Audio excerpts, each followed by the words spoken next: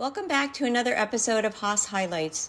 Today we're featuring a work titled Fungi Richie, which is part of the Haas Brothers Afreaks series.